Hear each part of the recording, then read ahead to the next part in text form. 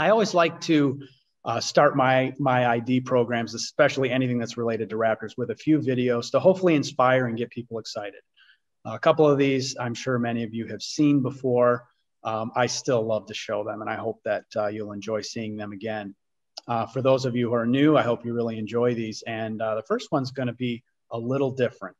And before we get into the meat of identifying raptors, I want to talk about why we do this and what's so important about going out there and counting these birds.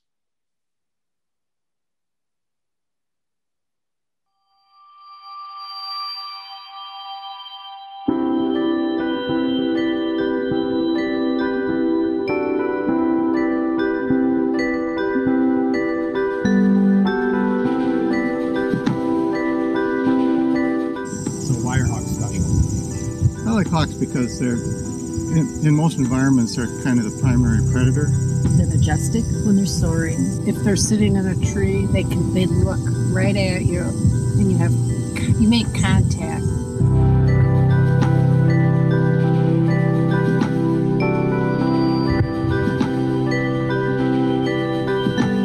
To me, sort of like a tiger or a cheetah or a lion, that because of that hunting aspect of it, there's a special mystique to them. They're very powerful flyers, very inspiring, and I think the fact that they're predators makes them a little more exciting than your average bird. Just seeing the peregrines, maybe going after ducks or something and just coming in like a dive bomber after those ducks, it's just fascinating to see that kind of power.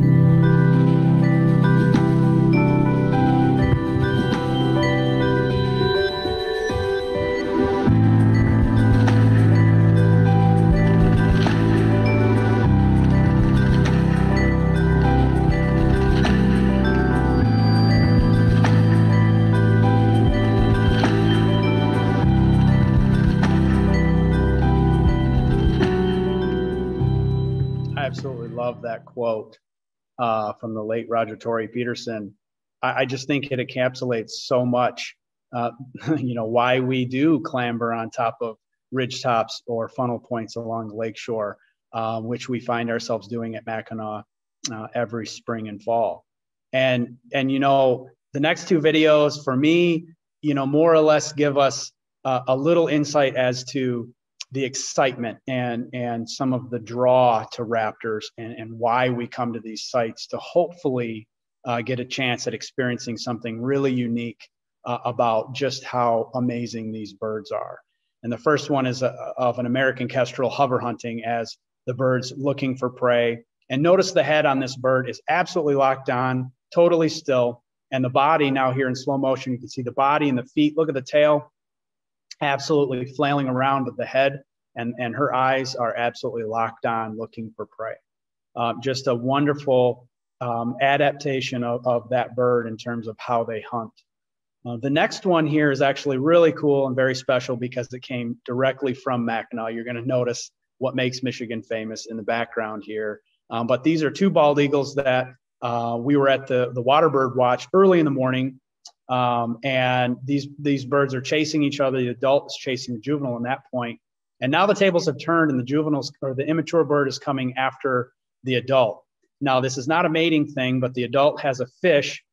And here in a second, you're going to see a tumble that's pretty inspiring. Now they've locked via this fish. The immature bird is trying to take this fish over, and they're tumbling. And right before they get down to the lakeshore, they let go and fly off. Just really an amazing display at just how powerful and amazing these birds are, but also at the same time, just what they're going through in terms of, gathering food and making sure that they can survive for the next day. And so those are a couple reasons why we do what you see on the screen here. We hike, half mile up a ridge to get to a point along the Allegheny ridge line, just at hopes of seeing, birds flying through and following the ridge line. But on top of that, if we're lucky enough, we're not just there by ourselves. Maybe we have our family with us. And while this looks great, I can tell you this young man does not sit still very often. So this is a rare photo as he's enjoying a turkey vulture flying quite close to the top of the ridge here. But to me, you know, I love hawk watching and I love experiencing migration, but there's something much more unique and special about it when you can share that with others. And one of the very unique things about, especially the fall watch at Mackinac when you're on the St. Ignace side, is the fabulous monarch migration. And I show this photo because last week we were inspired by John Richardson, who gave an example from Hawk Ridge where the counters like to have extra clickers because they found that a young child being given a clicker gives them what they need to kind of keep up with their quick moving imaginations, and it gives them something to do to keep them out there. And so having some nets on hand not only allows the researchers to collect data and you know, grab these monarchs, put tags on them and send them on their way, but for children as young as this, it offers an outlet to get them running around in nature. And not only that, you know, it's important for us as hawk watchers, especially migration site coordinators or volunteers that are at the sites, to be looking for people, not just young people, but everybody, and being as inclusive as you can. And I love this image because it shows one of the ambassadors of Mackinac, Steve, taking, you know, 5-10 minutes out from what he loves doing, why he's there viewing these raptors. And he's taking a break to take this 8-year-old out collecting monarchs. I mean, what an absolute emotional connection that he is helping create for this young human being. And that's so important as we move forward, especially, you know, these days. But this is giving her a chance at making that connection. And after catching a monarch, seeing, you know, Steve and Ed welcoming, you know, people in to see the process of, you know, gathering the monarchs, tagging, ultimately letting them go, seeing them on their way, what an emotional connection that is creating. And we haven't even talked about raptors yet. This is just a single butterfly. And so I just really want to inspire people to think about that, especially if you find yourself as a volunteer at a hawk watch, in terms of involving and making everybody feel included and using ideas like John Richardson provided last week to include kids and others and find ways deliberately to make them feel like they're a part of it. And so I love, love, love this photo because of what it represents to me and my family. This is my daughter, and we're at Hawk Mountain, and very long drive from Michigan to get to Hawk Mountain. And the entire drive, she kept talking about seeing vultures, but especially a black vulture. I told her there was a possibility of seeing black vultures, and she had only seen turkey vultures. So the whole trip, all she wanted to see was a black vulture. We get here, and it's all fogged in. You can't see anything. But the day that I led the group up to the point, and we were hawk watching, a black vulture not only made itself viewable, it came in and landed like 25 feet right in front of where she was sitting. So, you know, that was obviously luck, you know, having that there, but think about the connection that made for this young person. And I will tell you right now, this is actually the day after. She's literally journaling about that experience that she had. So obviously very powerful for us personally. But when you think about inclusion and creating emotional connections in nature, it's about us being deliberate in offering that to people. And so I'm hopeful that you leave here thinking hard about how you can be deliberate in including people and making them feel welcome to create those emotional connections. So with that, let's get into the meat of why we're here and talk about ID. Before we get too much further along, I really want to encourage you to use your chat window to send in chats with questions, comments. Please engage with us. We have things set up so that you can only chat with the host, and that is for security reasons, to keep us all safe. And unfortunately, the side effect of that is it makes people less willing to engage because they're not seeing other people asking questions. Please ask questions. At the end, Gail will roll those questions up, and we'll make sure we have time to answer as many as possible. So bird identification is, for me, it's a little bit of science, and it's also a little bit of art. And obviously, if you find yourself as a bird bander or someone who's really taking scientific measurements of a bird, that obviously is very scientific.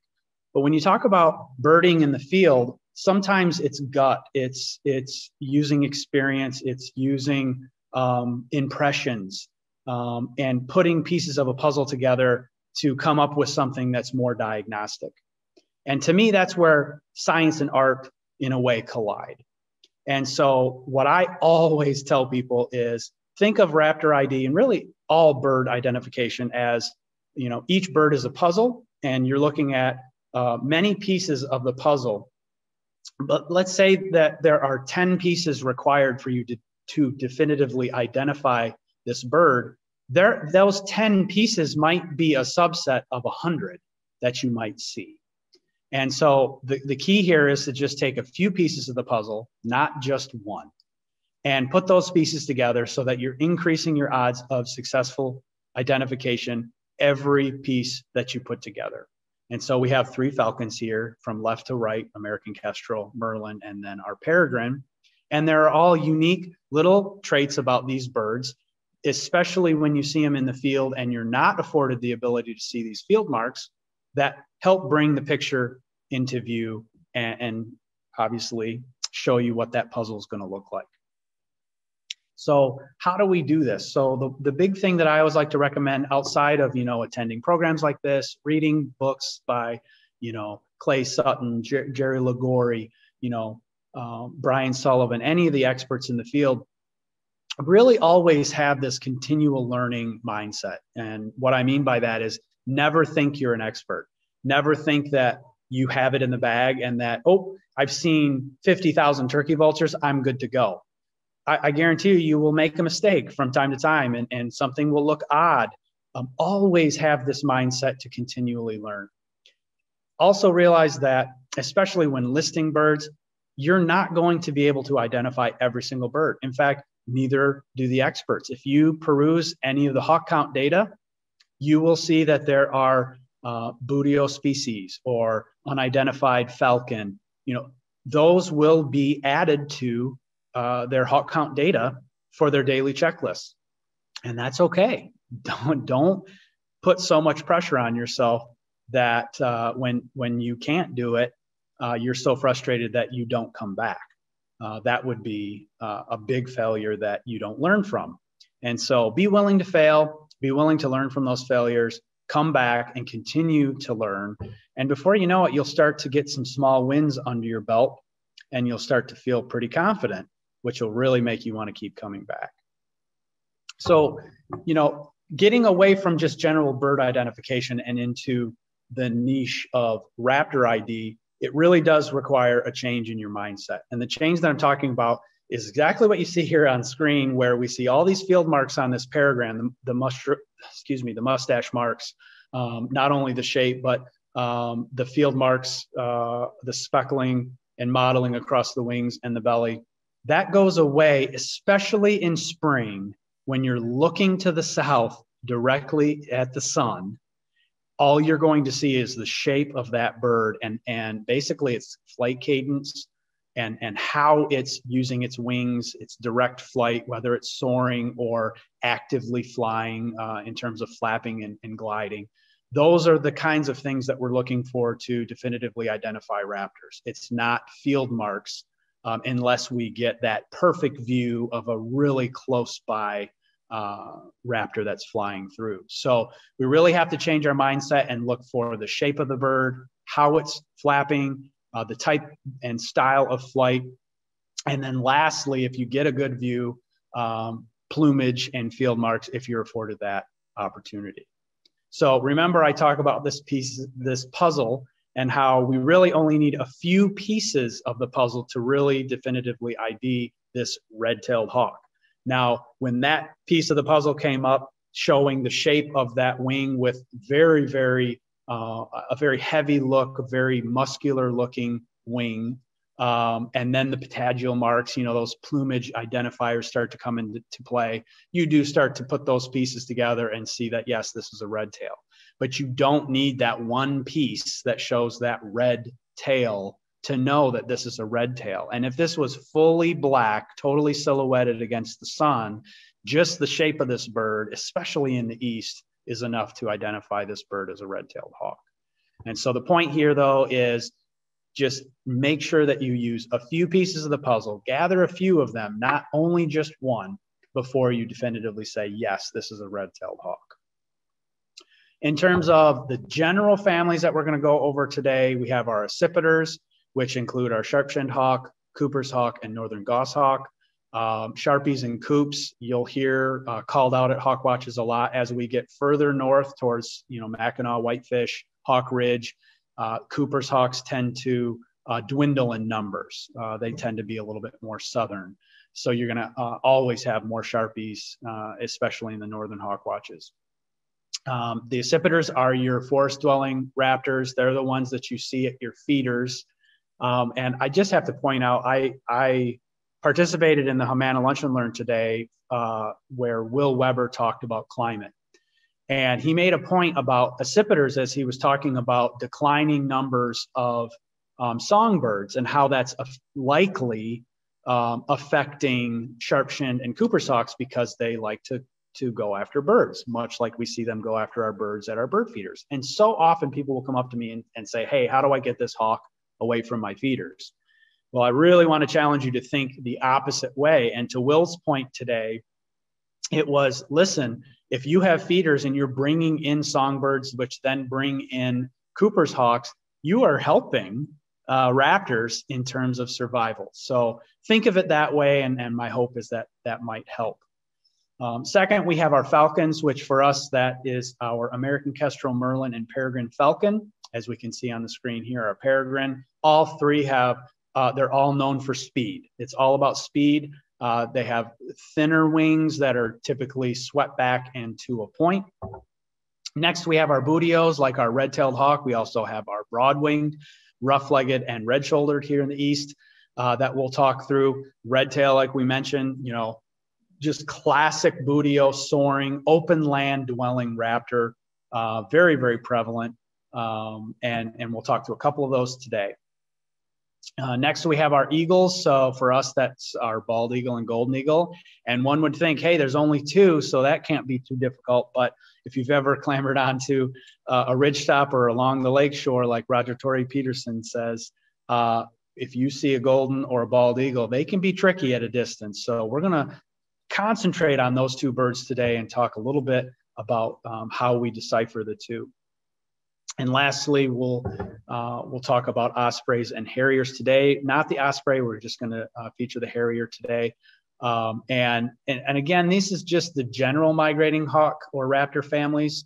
And we don't have enough time to go through all of them today, so it is going to be a subset. But at the end, we'll give everybody a chance. We'll show some of our side-by-sides where we can compare two raptors side-by-side through video on screen.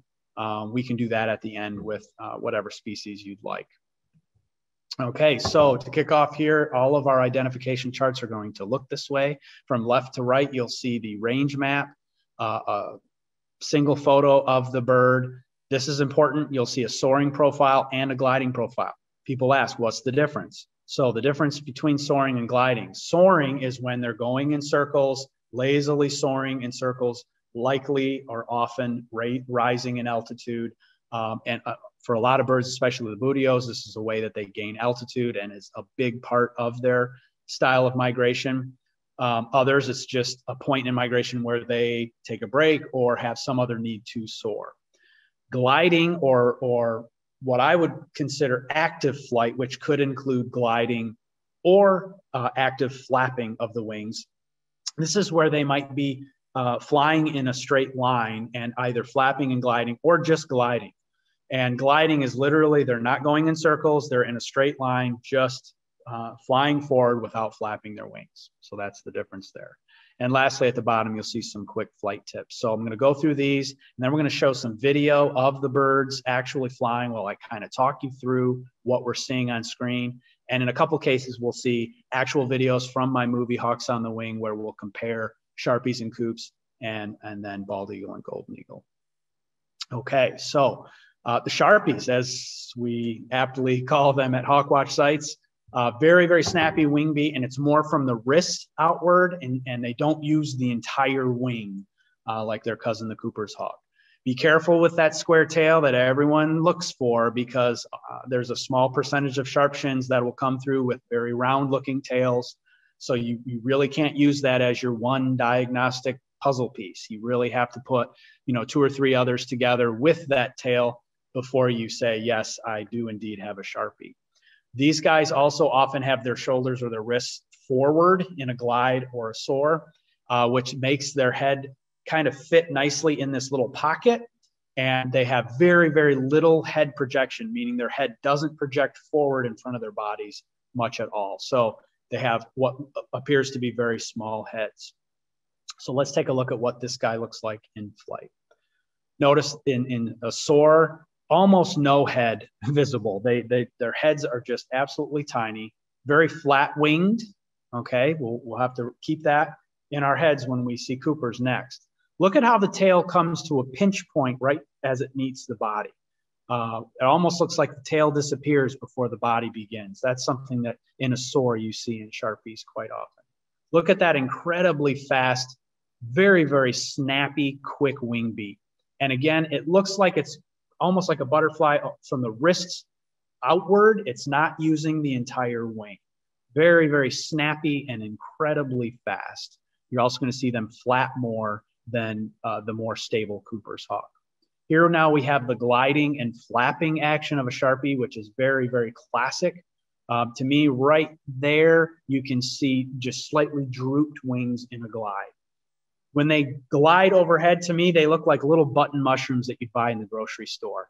We'll see it here in just a second. He'll stop flapping. When you see him just right there, almost looks like a button mushroom. And hopefully you notice that head was kind of fitting in that little pocket, and those shoulders were thrown forward in front of the body. So now when we look at our Cooper's hawk, obviously they're a larger bird, but when you have a single accipiter at a distance, you really need to throw size out the window because you have nothing to compare that size to.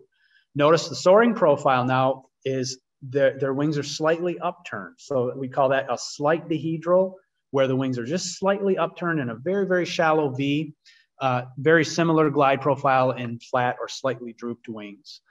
They have a stiffer wing beat, and it's as opposed to using just wrists outward, they're using the entire wing. Also notice in the photo how much further forward the head is projecting ahead of the body. That's a classic view of a Cooper's hawk. And no different than we said, be careful looking at the square tail of a Sharpie. Be careful looking at the round tail of a Cooper's hawk. There is just as with Sharpies, there's a small percentage of Cooper's hawks that will come through that appear to have very square looking tails. So again, that's only one piece of the puzzle. You really have to gather a few more before you say, yup, hey, I've got myself a Cooper's hawk right here. So let's take a look at what this guy looks like in flight. Notice the wing flap is more from the body outward. It's not just the wrists outward. While it's very fast, it's nowhere near as fast and snappy as the Sharpie. Flat, slightly upturned wings in a soar that we're seeing right there. Notice the head projection and also the larger part of the tail that meets the body is larger and more full body. That you don't have that pinch point we saw in the Sharp-shin. Look how stable this bird is too. The bird's going to soar in larger circles. It's not going to flap as much as the Sharpie. They're just more stable throughout. Look at the head projection on this bird, just how far forward that head is pushing ahead of the wings. Wings are much more perpendicular to the body, where the shoulders of the Sharpie was more thrown forward. Now we have active flight of the bird. We've lost that slight dehedral, that slight upturned wing, and now they're flat or slightly drooped as he's flapping and gliding. So that's our Cooper's hawk. Now when we look at these guys side by side, this is perfect. On the right, we have our sharp-shinned hawk. On the left, we have our Cooper's hawk. Look at the difference in head projection. You have that little pocket created by those wrists or shoulders thrown forward in the Sharpie. The head isn't pushed forward as much, nor near as much as the Cooper's hawk. And that also gives a fuller look to their wings, where the Cooper's on the left has more of that perpendicular rectangular look to its wings.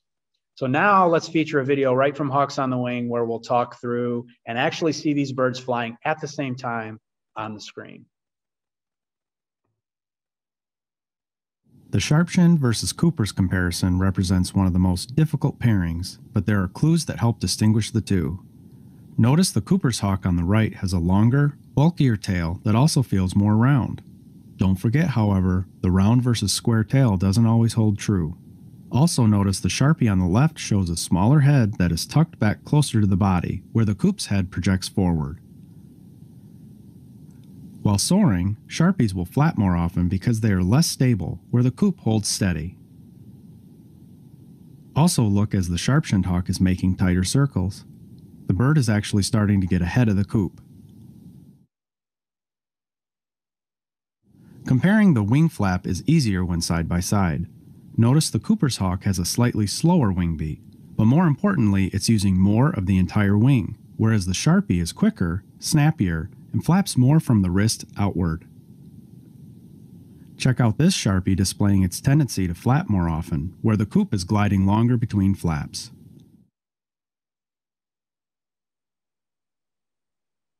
Okay, so that's a little bit of extra, hopefully a little extra help on our Sharpies and Coops. We're not going to feature goshawk today. There just isn't enough time. So be thinking about that for the end. Maybe we can show a side-by-side with the goshawk.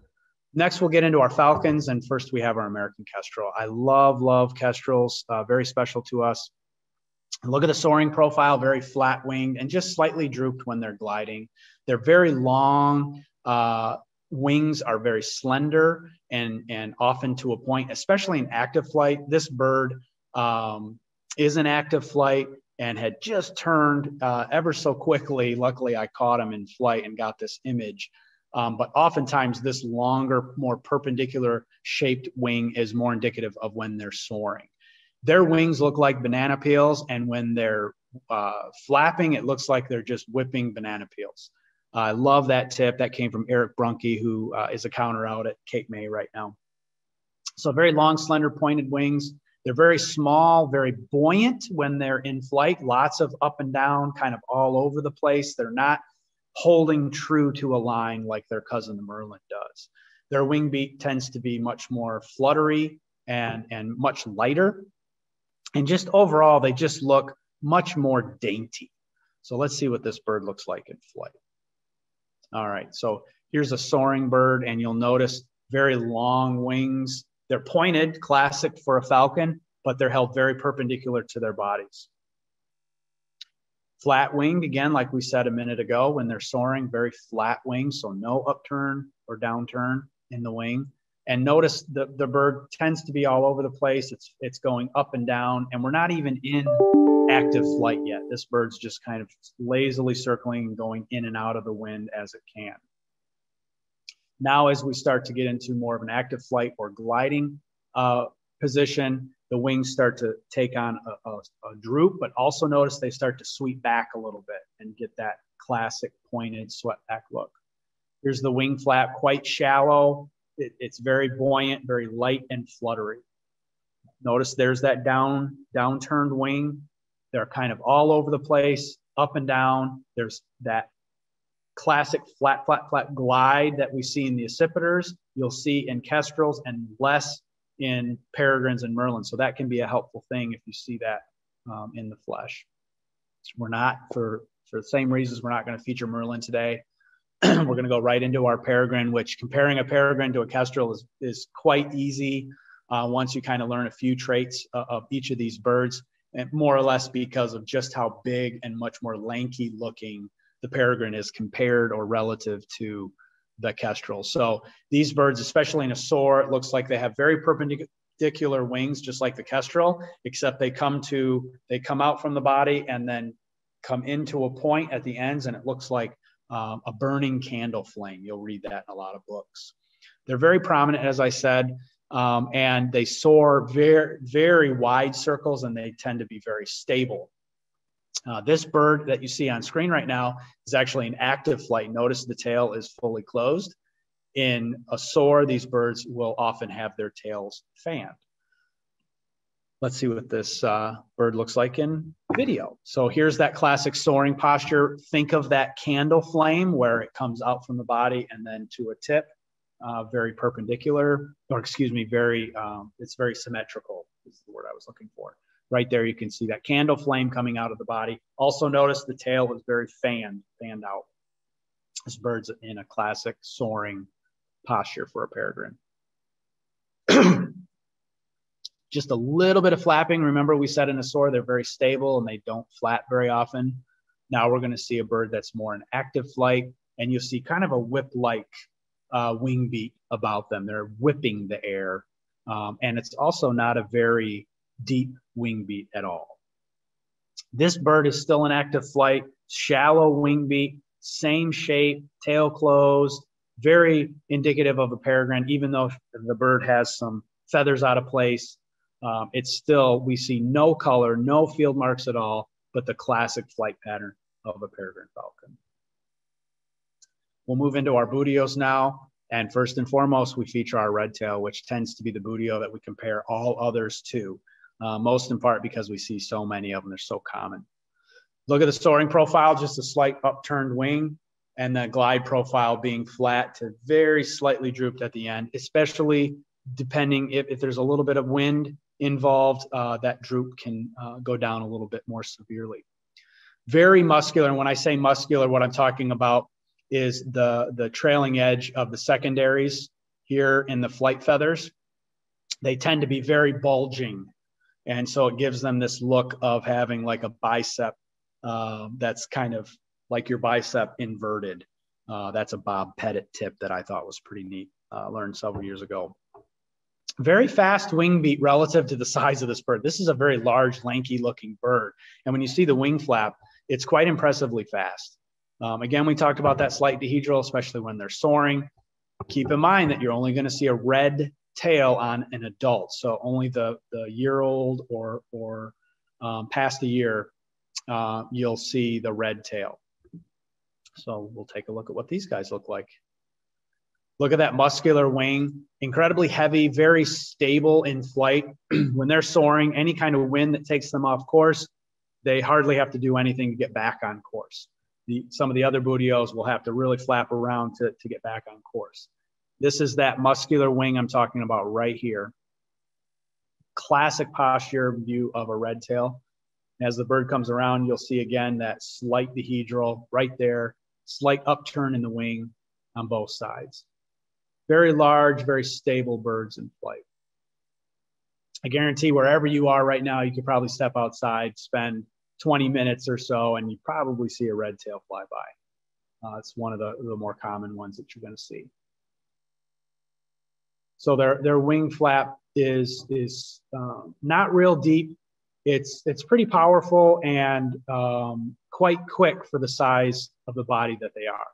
Take a look at the shape of the body as we look at the side profile here.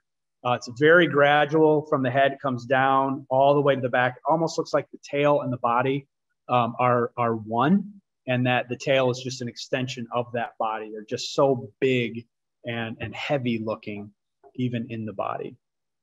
In contrast, we have the more tubular shaped broad-winged hawk. So notice the soaring and glide profiles are pretty much the same. You'll see just a touch of down droop in an active flyer or a gliding broadwing, almost perfectly flat when you see them soaring. And more often than not, you're going to see these birds soaring. You know, we didn't talk much about behavior, but behavior can be a wonderful addition to your identification toolkit.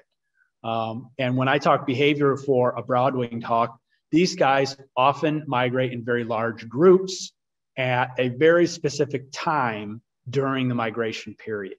So at Mackinac, they may not even have had a broad wing yet. Maybe they have. I haven't checked hawk count lately, but their numbers of broad wings aren't going to start to show up until early May into mid-May when the big numbers come. They'll have onesie, twosies now and through that period. But the big numbers come, and they'll all come during a more or less a very short period of time. They hold their wings at right angles to the body. They always look very clean. Notice the kind of the border pattern around the trailing edge of the wings, whether it's an immature bird or an adult, they always look really clean. Their feathers are always really well maintained and in place. Again, look for the groups. That can be a really helpful piece of the puzzle. If you see a lot of the same buteo, it's likely a broad wing. And here we go. Look at those clean wings. They look like paring knives. So if you look at the body and then each wing comes out very perpendicular from the body, and then the trailing edge starts to point and come in, and then finally they both start to come into a point at the end. So grab a paring knife out of your kitchen drawer and put two of those together with a body, and you've got a broad-winged hawk. Notice the border I was talking about. It almost looks like they have their wing is made of one big feather. There's just no gradation to it. Very, very clean. Some contrast there between the coverts and that border on the trailing edge of the wing. Very steady in flight, even as small and as light as they are. Their wing flap tends to be a little bit more accipiter-like, definitely snappier and quicker than the red-tailed. But again, red-tails are much, much bigger than the tiny broadwing. If you ever see a broadwing perched, you'll be surprised at just how small they are. Here's an active flight. You can see a red tail coming into view at the bottom of the screen.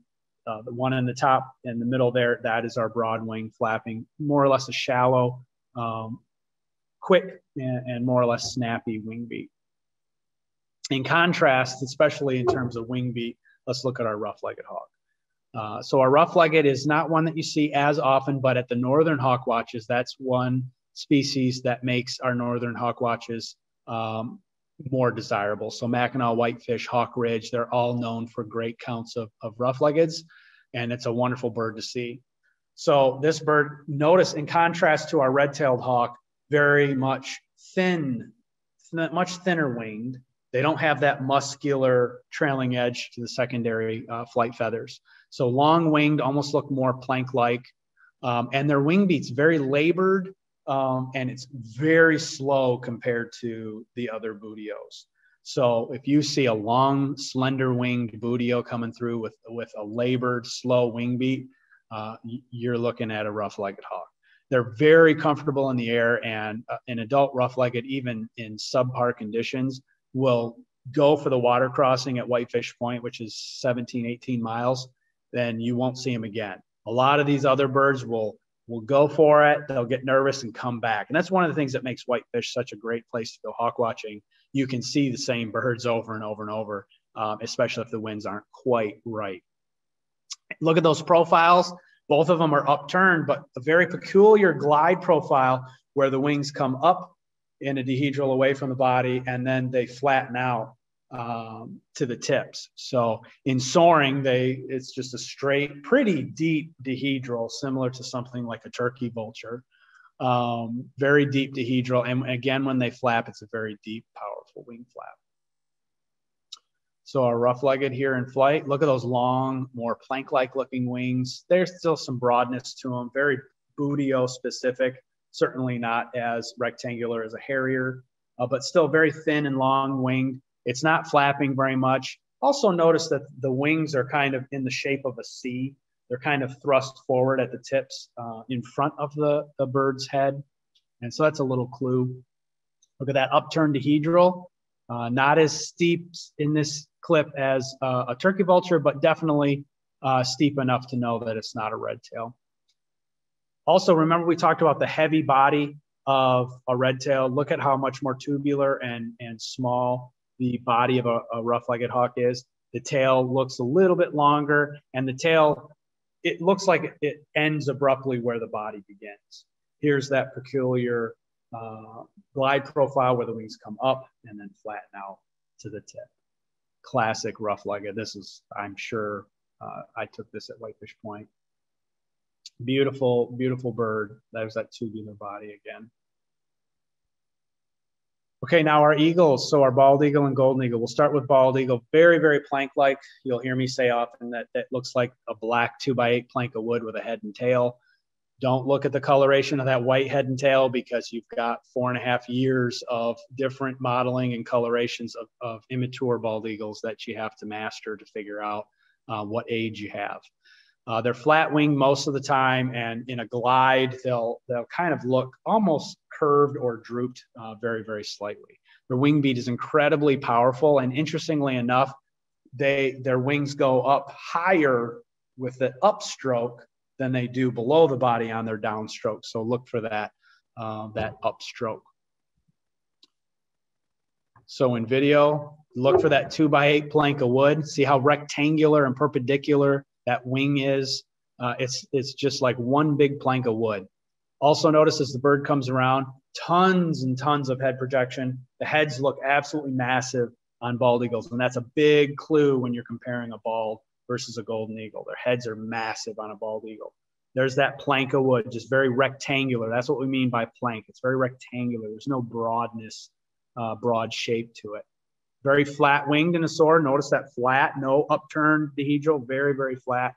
Look at that slow, powerful wing beat. But look at how it's going up higher above the body than it does when it's going down below in the downstroke.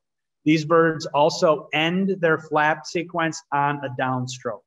Most flat-winged gliders will end their flapping on a downstroke. Look for that in the golden, and we'll go there next. Now here we start to see a gliding posture of this bird. Just ever so slightly, we'll see that kind of curve or bow to the wings. And that's our bald eagle.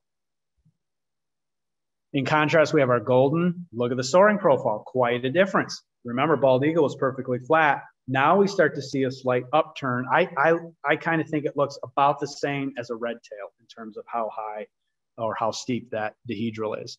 Again, similar to bald eagle in terms of power with that wing flap, but much more flexible. Very floppy looking in the wing beat compared to the very stiff wing beat of a bald eagle. We're going to see in the video, very, very small head, almost no head projection. That's a really great clue to look for. And also that just that slight soaring dihedral here in soaring profile. Look how much more shape there is to the wing when this bird soars around again.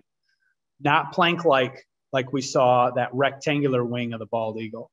Here's that upturned dihedral, and as it comes around, look for the broad shape of the wing and also very, very little head in view. You're not going to see a huge amount of head projection, especially compared to the bald eagle.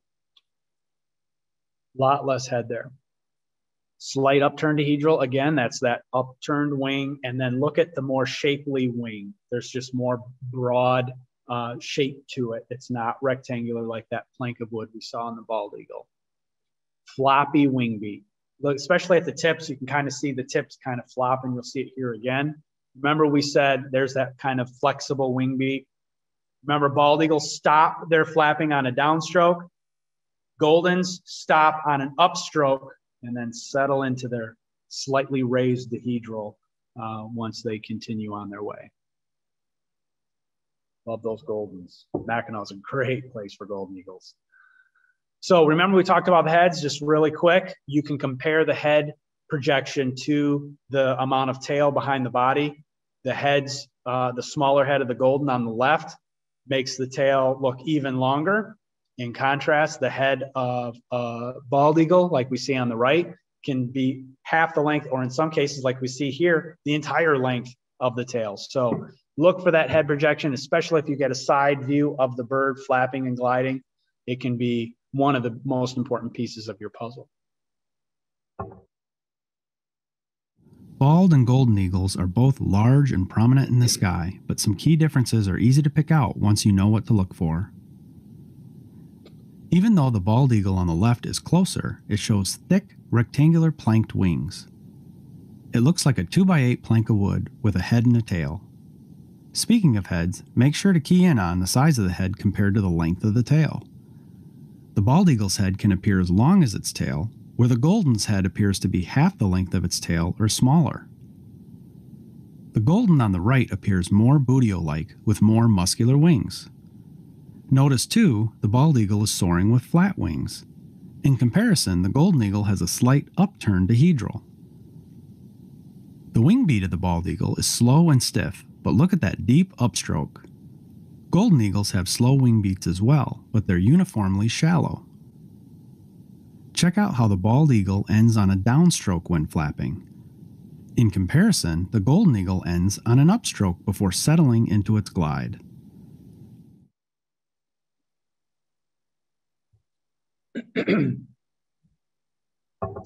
Okay, so into our turkey vulture. Obviously, like I said, it's really easy, like I said earlier, to claim success over turkey vulture and think, oh, easy peasy, got it. Just remember, always have that continual learning mindset and look for subtle new ways of identifying these birds, maybe further and further out, just to solidify them into that part of your brain that becomes more second nature. Like we're used to, their soaring profile, very, very steep dihedral, upturned wing. They have that modified glide profile similar to the rough-legged. They appear totally headless at a distance. Part of that is the lack of feathers and the very, very small looking head, which is what they've adapted for eating dead carrion and getting into their dead prey. They will often avoid flapping. So there's that kind of old, wives' tale that turkey vultures don't flap their wings. Well, you're going to see very quickly in the clip, they absolutely flap their wings, but they do avoid flapping a lot. They're absolutely masters of soaring. And you will see these birds flying in every kind of weather. So snow and sleet, totally wrong winds. I guarantee you'll see a line of turkey vultures come through in migration. They don't care. And so the last thing that I'll say that we often see in turkey vultures is this unsteady, very bouncy, buoyant flight. So they're kind of all over the place as they just avoid flapping. They just let their bodies kind of lunge all over in the winds. So we'll see a little bit of that here in the video. Also that shrugging of the shoulders there, the shrugging of the wings, you'll see that a lot. There's that teetering soaring or gliding that you see. I mean, it went sideways there for a second in the wind and it doesn't care. It's just going to keep soaring or gliding. It's going to avoid flapping those wings. There we see a slight modified dihedral, but again, it's very steep and upturned. We're going to see it here in the soaring even better. You see that wing that's going out in the shape of a V. Classic turkey vulture. They're also very plank-like, just like the bald eagle. Looks like a big 2x8. With a tail, basically, because you're not going to see much, if any, head on a soaring turkey vulture, especially at a distance. Where's the head there? Barely seeing it. Now we see a gliding bird. You see the fingertips in the wings way at the end, and that upturn and then flattened dihedral, that modified dihedral we talked about earlier. Classic turkey vulture. Hey, look, he's flapping his wings. They told me that would never happen. All right. Last on our list for today is our Northern Harrier. And again, this grouping that I put together are all birds that I think you'll have a really good shot at seeing at either Mackinac or another Eastern Spring Hawkwatch if you go at the right times. Remember, these birds come at different times, so your chances of seeing one versus another go up or down depending on when you show up. Staying true to our deep dihedral and plank-like wings is our thin-winged Northern Harrier. Look at, again, modified glide profile. This one's a little different in that it goes up, but then it continues to go up at a shallower rate. It doesn't flatten out so much with the Harrier. Careful with that white rump. Cooper's hawks and a few others can show, especially in winds, they can show their undertail covert feathers kind of folding up and around, which give them the appearance of a white rump. So that's not a diagnostic thing. It is certainly a helpful piece of the puzzle that you can see at a distance. Their wing beat with those thin wings, it almost looks like they're bouncing basketballs. It's another Eric Brunke tip. Wonderful way of looking at how the bird is flapping. Just looks like it's bouncing basketballs. on the ends of its wings. Very slender, again, very plank-like. I think at a distance, you can really struggle with determining, especially again at a distance, whether you have a turkey vulture or a northern harrier. So look for that in this video here. So there's those long wings, very slow, powerful wing beat. We'll see one fly a little later, or flap a little later. This is a soaring bird, very, very steep dihedral. Even at a distance, there's that white rump. Remember, just use it as one piece of the puzzle. They tend to be more buoyant. And again, you saw that bird teetering a little bit, which at a distance, if you didn't have all this color and closer look of the bird, you might think you have a vulture way out at distance. There's the modified dihedral coming in. It's kind of changed from a soar into active flight. There's that bouncing basketball kind of look with the tips of its wings. And now we see that teetering, modified dihedral there, where they're kind of just buoyant and moving around in space. They're not real pointed and not taking a steady line. They're kind of crossing that line and coming back and forth quite a bit, bouncing those basketballs as it's flying towards the point of whitefish, I'm sure. Look at that long, long, slender tail. Another great trait for northern harrier we didn't talk about. Look for that long tail. It's very, very accipiter-like tail, but then when you look at the long, slender wings, you know, hey, this can't be an accipiter with that wing shape. That's where two of those puzzle pieces come together and really help us. So now, Gail, I'm hoping you can unmute and talk to me. We're at a point where I think we could feature a couple side-by-sides, but also maybe a few questions. Yeah, hi Josh, can you hear me? I can, thank you. Okay, so some of the comments and questions we've got. First, happy Earth Day to everyone. Woohoo. And thank you, Josh, for the beginning of the presentation where you are talking about inspiring young people to appreciate nature and raptors. Well done. Thank you. In the beginning eagle video, which eagle ended up with the fish? They kind of both did. Okay. Yeah, the adult still had the main fish. He didn't let it go, or it didn't let it go. But the juvenile did get some, and it was just a sight to see. We were all really yelling with excitement when that happened. It was really neat. Okay. How far north would you expect turkey vultures to winter, and has that changed with global warming? Well, remember, we have to look at climate as more, that long term, and we won't get into that. But I think Will or someone said to me years ago, they put it like this: your mood is like the weather, and your personality is like climate. And so we are seeing here, I'm in the Battle Creek, Kalamazoo, so Southwest Michigan area. And just in the past 4 or 5 years, we're seeing more small groups of overwintering turkey vultures, which we hadn't seen before. That's very anecdotal. There's no science behind that. There's literally just, finding these birds and noticing them. Most of the time, before the last couple seasons, you'd see numbers of turkey vultures in southern Indiana, northern Kentucky. That would be kind of the line. But again, we're starting to see some in my area, much more than we ever did before. So it is changing. What's causing that? Who knows? I'm sure there's some relation to climate, but there could be other factors too. Okay, thanks. I'm getting some questions about doing side-by-side. So the first one is, can you do a side-by-side red-shouldered and a red-tailed? Sure, let's do that.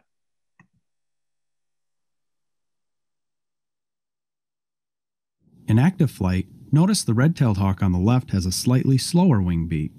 It is also more bulky and muscular looking than the red-shouldered hawk. The red-shouldered hawk will also rise and fall in altitude as it's less stable due to its lighter weight. While there is a size difference between these two hawks, this is hard to realize when they're alone in the sky. In a soar, look how much farther forward the red-shouldered on the right is pushing its wings ahead. The red-tailed also shows very muscular trailing edges to its wings. The red-tailed hawk also holds its wings in a slightly upturned dihedral when soaring, where the red-shouldered holds its wings mostly flat. In all facets of flight, the red-tailed hawk will appear more stable than a red-shouldered, and when brought off course, they only need a single flap or two to regain control.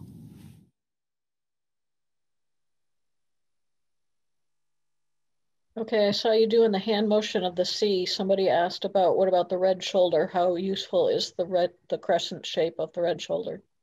So it is pretty useful when they're saying crescent. One of the identifiers of a red-shouldered are these translucent outer primary feathers that give a shape of a crescent. And the thing to be careful with this is you really have to look for the thin crescent shape of that translucent part of the wing. And I say that because all juvenile bootios, for us, let's take in red-tailed, for example, they will show translucent windows in their outer primaries, but they're not thin crescent-shaped windows. They're kind of like square-looking windows. So you have to be careful. You have to really look for the shape of them, but that can be a really great identifier for red shoulders. When I held up my shape of the C, it was not for that, actually. It was for the shape of the wings as it's thrusting its wingtips forward. It looks like a shallow C shape overall. So I was pointing to that, not the actual crescents, but really good question. Okay. Oops. Pressed the wrong button. Hold on. Love technology. Can you do a kestrel versus a merlin, or maybe a Sharpie versus a kestrel or a merlin? Yeah, let's do American kestrel with merlin to start. While these two raptors both have classic falcon wings, there are some key things to look for that will help you better tell them apart. Notice the merlin on the left has slightly stockier wings. They are especially hefty from the body to the wrists. The kestrel on the right appears thinner and longer winged. In fact, everything about the kestrel is thinner all around. Be careful as both birds hold their wings slightly drooped in a soar. Be sure to pay attention to other clues. Notice the kestrel is rising and lowering, both while flapping and gliding. In active flight, the merlin flaps more often and is more active overall. The wing beat of the merlin is fast at a constant even rate. They have a direct line of flight and rocket through it. The kestrel often flaps and glides in an alternating fashion. They're more buoyant and move around a lot in their space.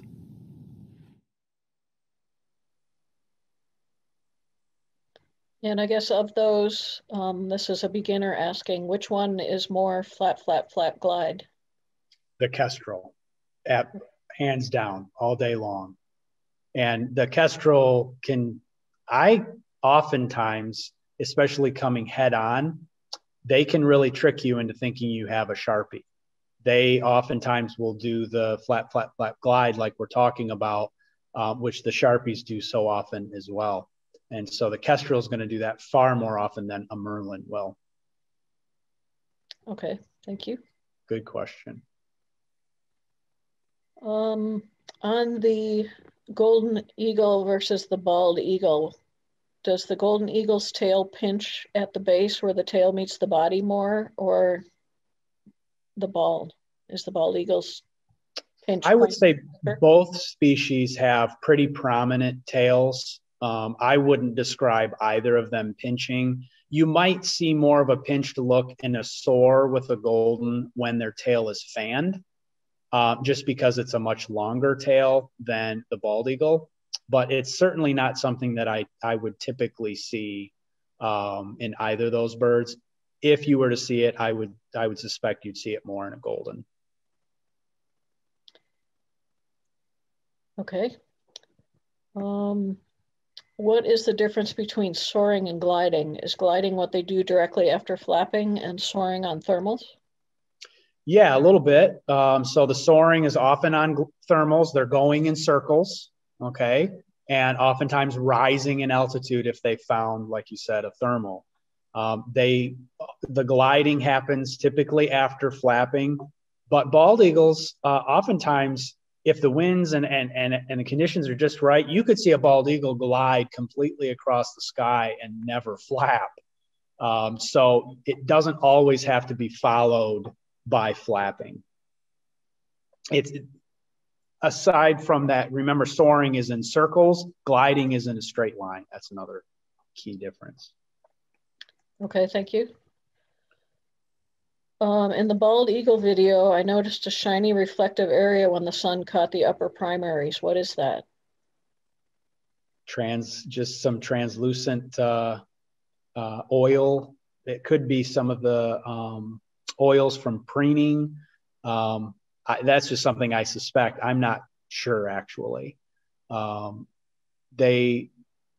really bright sun like that, you will see those reflections, but you'll see those on other dark birds as well. But in terms of what it is, I would surmise that it might be oils from preening, but that's totally just what I suspect. It's not something I know. Okay. A question about what are your top 5 summer birding locations in Michigan? Summer.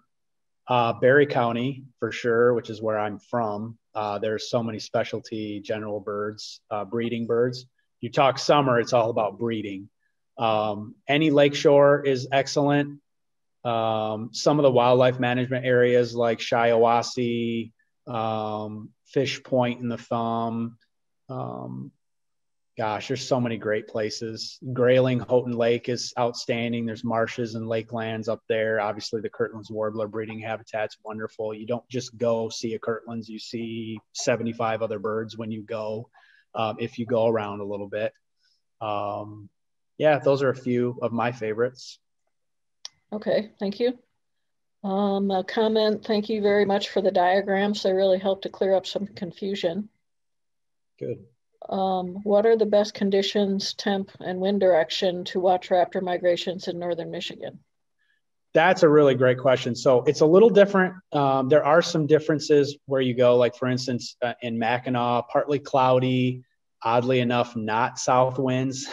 A north component is helpful at Mackinac. You look at hawk count at their big red-tailed days, their big golden days, or their broadwings. It's typically, especially with the bigger birds, aside from the broadwing, they're flying in those north winds. Partly cloudy is huge. Rising barometric pressure, especially the days leading up to a big migration day.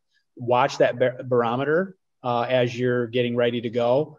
And really, if you can find yourself at a funnel point like Mackinac or Whitefish or Detroit River in the fall, Whitefish and Mackinac are really good in the spring. That's what you're looking for. That's not weather related, but it's a big piece of it. So rising barometric pressure, light winds, partly cloudy with some sun, that typically points to a pretty good movement. Okay, thank you. A specific question. I'm in northern Kent County, flat, mainly agricultural with forest edge. When I see a hawk hovering, what are the main birds I should be thinking about in terms of ID? Depends on time of year. If it's winter, you would look at, if it's a buteo, red-tailed or rough-legged hawk. Kent County, especially the flatlands you talk about, it's great for rough-leggeds, but also red-tailed. Rough-leggeds tend to kite more. They don't hover. So if you see them kind of like we saw in the Kestrel video where they're kind of flapping against the wind, that's more a rough-legged hunting technique. Red-tails will do that as well, but they'll also hover if the winds are just right. If it's a smaller bird, it's a Kestrel all day long. Those would be the 3 that I would tell you to look at. And again, Kestrel's much, much smaller than a rough-legged and a red-tailed, but I didn't catch if you were talking buteos or falcons.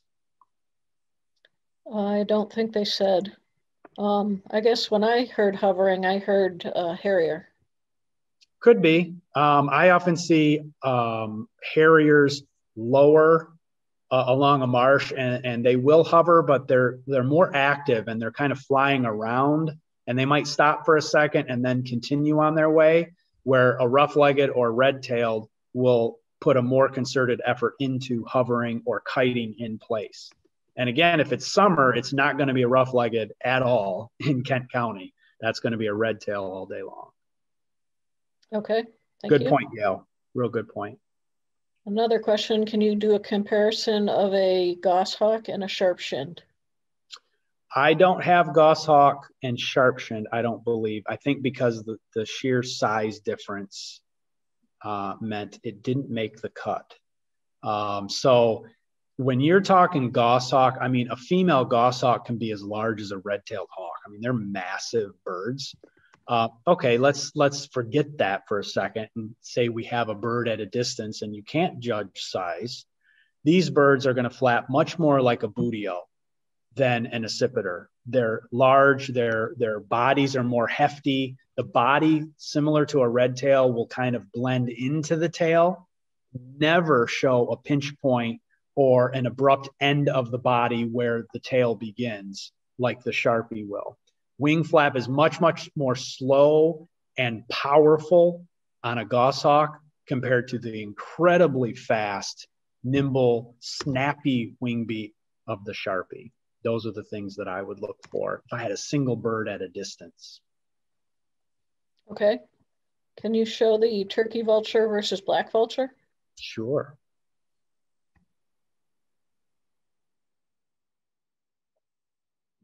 Size, demeanor, and wing flap are the basic things needed to tell these two vultures apart.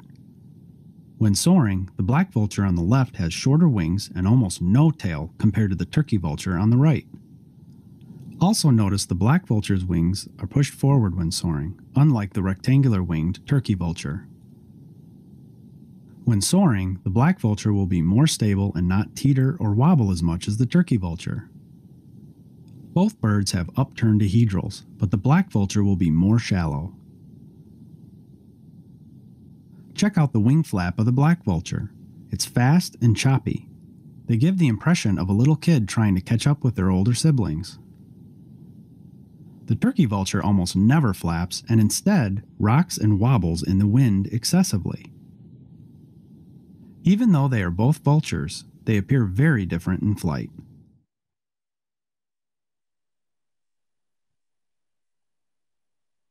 Okay. Another question. Where can the film mention be viewed, Hawks on the Wing?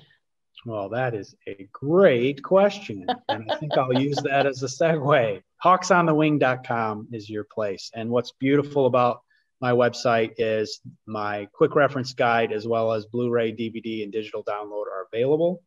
But I also have some of my finest photography out there in a number of galleries. And I also have a lot of information about where to go hawk watching, where to view some of the latest data, partners, and things like that. So check out the website, even if you're not able to purchase the guide. There's a lot of great information, and hopefully you might be inspired by some of the photography. So, Gail, we are getting to a point where it is getting kind of late. So certainly, if you'd like, Gail, put my Josh at hawksonthewing.com email address in the chat for folks. If you could chat that to everyone, feel free to use that if you had a question that maybe you couldn't get answered or you'd like to reach out. You can do so via that way.